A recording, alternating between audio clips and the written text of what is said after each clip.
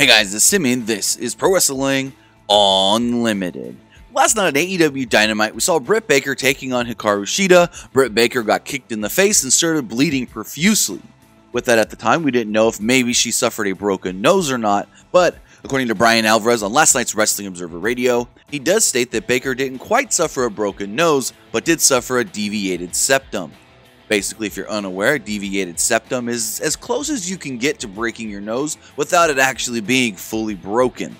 It's unclear if Britt Baker has to take any time off from the ring because of this. We do know that last week AEW filmed a lot of content, basically weeks if not months of content, and we don't know if after this match they didn't allow Britt Baker to compete anymore, or if she was good to go and continued doing matches. So with that, if you do hear anything else on Britt Baker's condition after suffering a deviated septum and bleeding all over the place, we'll have it for you right here on Pro Wrestling Unlimited. But that's going to do it for this episode. Remember to comment below, like and share this video, like us on Facebook, Instagram, and Twitter, and subscribe right here on YouTube.